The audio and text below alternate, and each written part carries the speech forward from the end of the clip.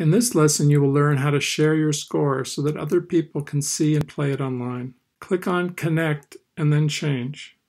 Decide who you want to be able to see and what they can do with it. Then click on Save. Copy the link. It will be a URL that you can share in a variety of ways.